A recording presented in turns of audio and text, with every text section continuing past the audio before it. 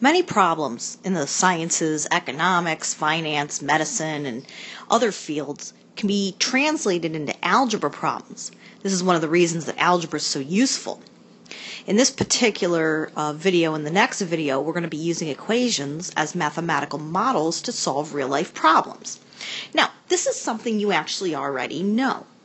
When you're working with a word problem or application problem or story problem, however your teacher described it, there are some guidelines for putting together your equation and solving it. And the first thing is always to identify the variable. Sometimes you're going to call the variable x just because that's what you're used to. A lot of times we use a variable that starts with the first letter of whatever it is we're trying to find. So it really doesn't matter what you pick, but if you're more comfortable using x, just use x. After you determine what your variable is or what it is you're trying to find, you need to take the words in the problem and translate them into some sort of algebraic equation. Sometimes it's helpful to do this making a diagram or a table. I'll show you some ways of doing it later on. Then you want to set up your model. That's writing the equation. After you get your equation together, then you're going to solve it, and don't forget to check your answer. That's a step we often skip, but you need to make sure that your answer makes sense. For example, if you're trying to find the weight of an object, and the answer you get at the end is negative, that should send up a red flag saying, wait a second, my weight shouldn't be negative. That doesn't make sense. In example 1, let's talk about renting a car. This is probably a problem you've seen before. Not this exact problem, but something very similar to it. A car company charges $30 a day and 15 cents a mile for renting a car. Helen rents a car for 2 days and her bill comes to $108. How many miles did she drive? First of all, I want to point out this. In the book that I got this out of, instead wrote it as this. Sorry, that's a little C. When you see 15 cents, remember to convert it to 0.15 when you're working in money. Okay, so the first thing is, what's the variable? What are you trying to find? Well, we're trying to find how many miles she drove. So the miles she drove, we're going to call that x. You could also call it m for miles if that makes you feel better. Okay, so what are some other things happening in the problem? Well, she's going 15 cents, she's getting charged 15 cents a mile.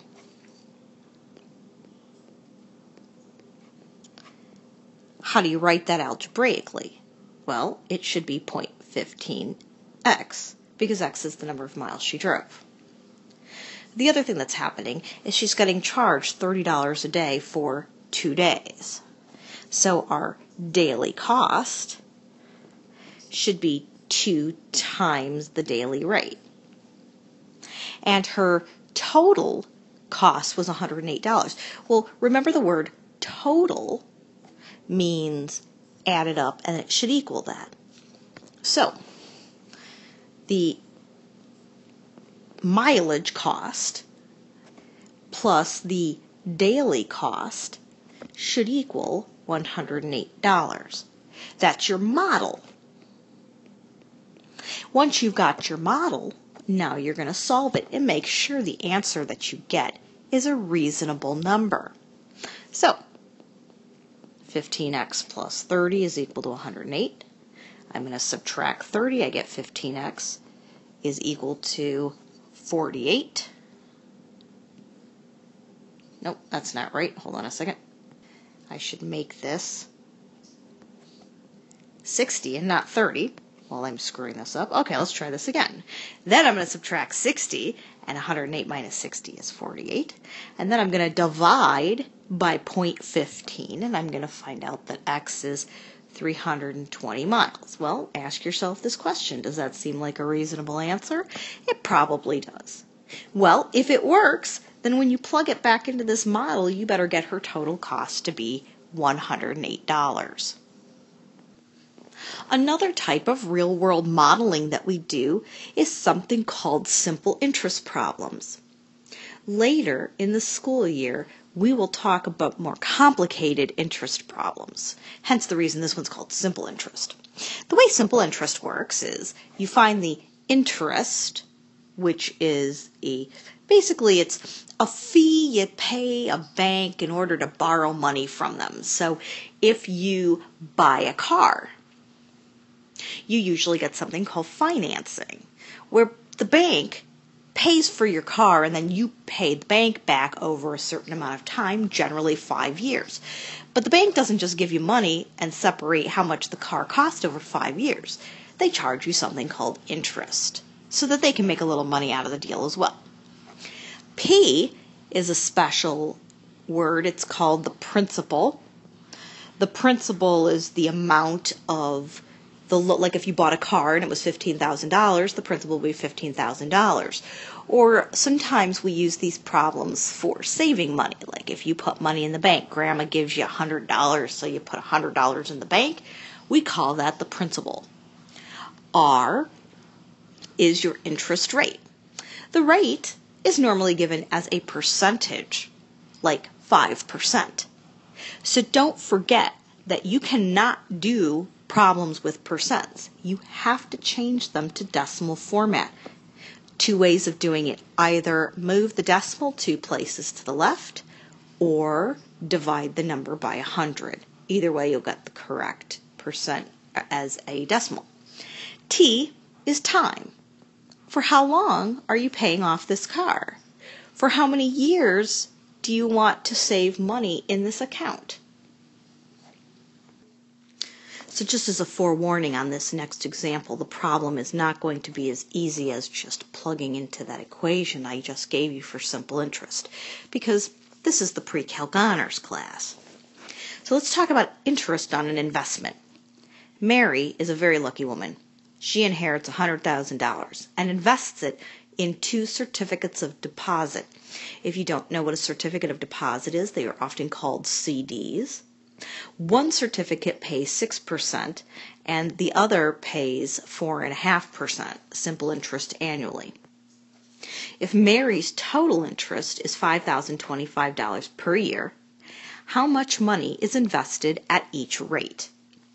Okay, so this is what she does. She takes the money, and they didn't say she splits it in half. They just said she takes part of the money and puts it in one CD and takes another part of the money and puts it in another CD. So how about we call X the amount of money invested at 6%? Amount invested at 6%. Because then we can call the other amount, the 4, so 6%, we're going to call that X.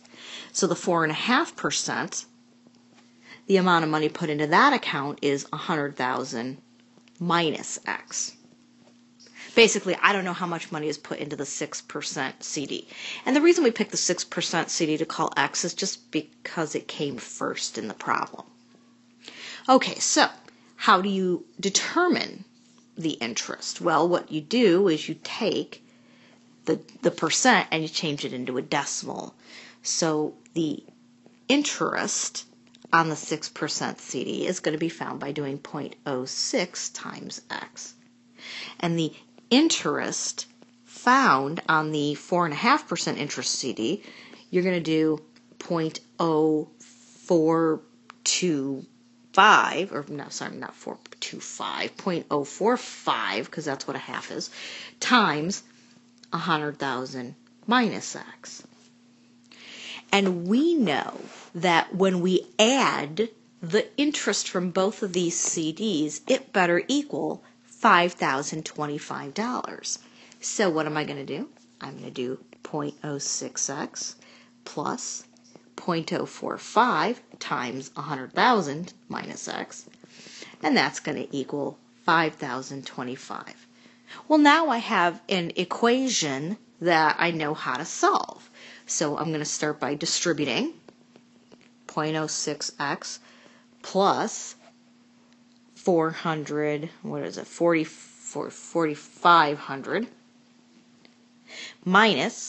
0.045x is equal to 5,025.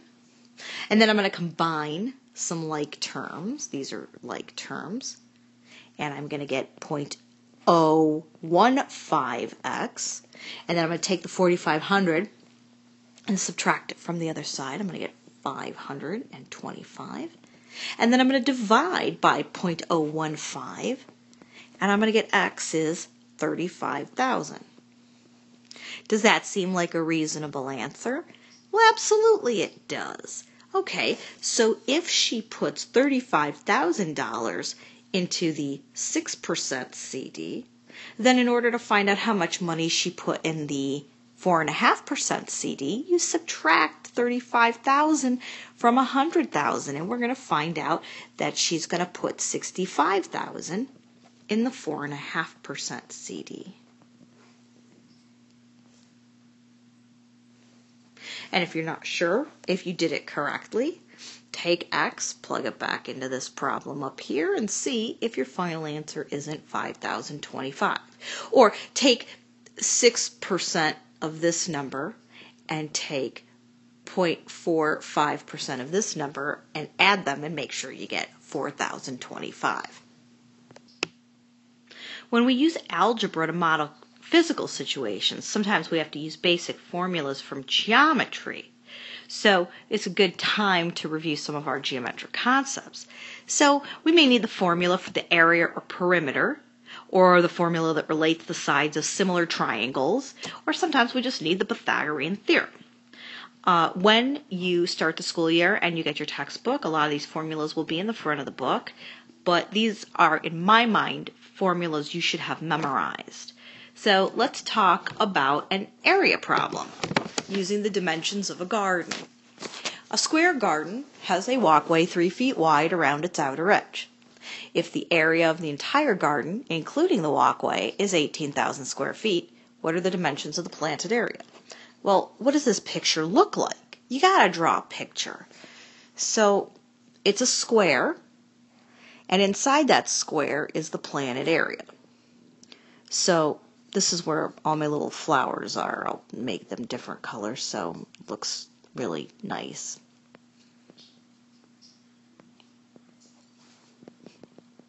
I'm getting lazy. Flowers. Walkway. All right. So now let's talk about what the problem told us. It said the walkway is 3 feet wide. So I know from here to here is 3 feet. I know from here to here is 3 feet. From here to here is 3 feet. What I don't know is I don't know this length here. We'll call that x. So when we want to identify the variable, we want to figure out what the dimensions of the planted area are. We want to find their area. Well, in order to find the area, I need to know the length of one of the sides of the square. So my x is going to be the length of the planted area.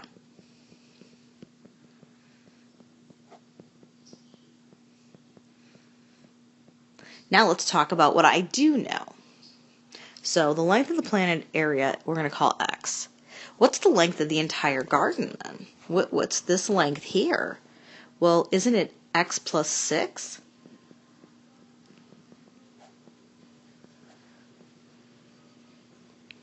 Let's see, we'll call this length of entire garden. It's going to be x plus 6. And the reason it's x plus 6 is because it's x plus 3 plus 3. And then if I know the length of the entire garden and I know it's a square, I know the area of the entire garden. The area of a square is side squared, so it must be x plus 6 squared. Well, in the problem, they told me that the entire garden, including the walkway, was 18,000 square feet. That must mean that x plus 6 squared must equal 18,000.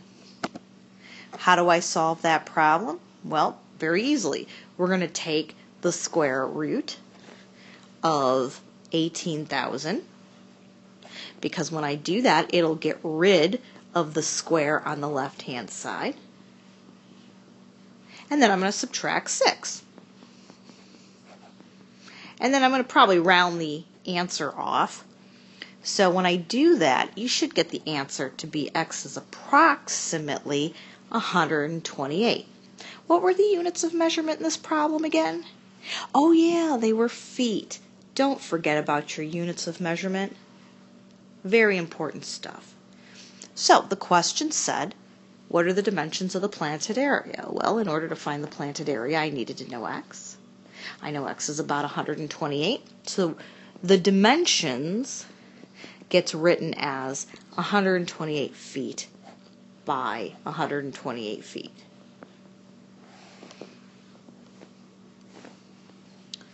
In example 4, we want to find the dimensions of a building lot. A rectangular building lot is 8 feet longer than it is wide and has an area of 2,900 square feet. Find the dimensions of the lot. Well, it's a rectangle, and it is 8 feet longer than it is wide. So guess what? I don't know how wide it is, but I know however wide it is, it's 8 feet longer on its length. So my variable, x, is going to be the width. So that x plus 8 is the length. And since I know the area is 2,900 square feet, how do you find the area of a rectangle? Well, length times width, or base times height. So x times x plus 8 must equal 2,900. All right, so how do I solve this? Well, I get x squared plus 8x is equal to 2,900. We reviewed quadratics earlier. The best way to solve this problem is to get it equal to 0. Oops. It is factorable. However, you probably don't want to figure out which two numbers multiply to give you negative 2,900 and add to give you 8. So at this point in time, I would probably just go to the quadratic formula to finish solving this. So x is equal to the opposite of b plus or minus the square root of b squared minus 4ac all over 2a. Then I would simplify, this is negative 8, plus or minus, simplify the part under the square root. You should get 11,664 all over 2. The square root of 11,664 is 108. So x is equal to negative 8 plus or minus the, not the square root, of 108 all over 2. Remember that this leads us to two answers. One of the answers is negative 8 plus 108 divided by 2, which is going to give me 50. Because if you have a graphing calculator like the TI-84 or TI-83, please do this first before dividing by 2. If you type that into your calculator and you don't use parentheses here, you will get the wrong answer. So be very careful. The other answer would be negative 8 minus 108 over 2, which would give you negative 58. Okay, so we're talking about width. Can the width be negative 58? No, length can never be negative. So even though I got two answers, this is the only acceptable answer. So the width must be 50 feet, and the length must be 50 plus 8 feet. And those are the dimensions of my rectangular lot. The last thing that I'm going to do in this particular video is talk about determining the height of a building using similar triangles. A man who is 6 feet tall wishes to find the height of a certain 4-story building. He measures the shadow and finds it to be 28 feet long, while his own shadow is 3.5 feet long. How tall is the building? Well, here's the building. I don't know how high it is, so I'll call that x, but I know the shadow is 28 feet long. And I know that the shadow makes a right triangle with the ground. The guy who measured the shadow, he's over here. Oops, that's not a very good picture. Let's try that again. Here we go. There's a good-looking man. Give him some hair. He's smiling.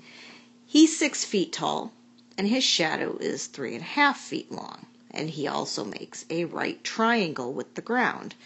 Well, if they both make right triangles, they are similar triangles. So how would I find the height of the building?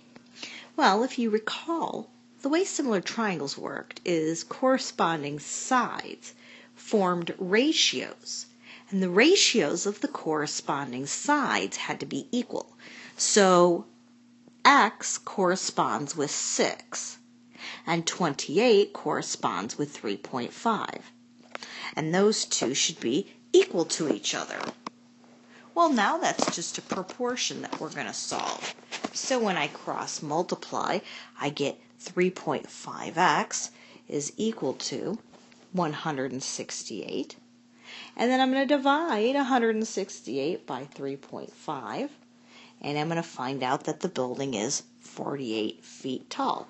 And again, when you get to that point in time, ask yourself, does that make sense? Well, if the guy is 6 feet tall, the building better be taller than him. So 48 feet tall seems like a reasonable answer.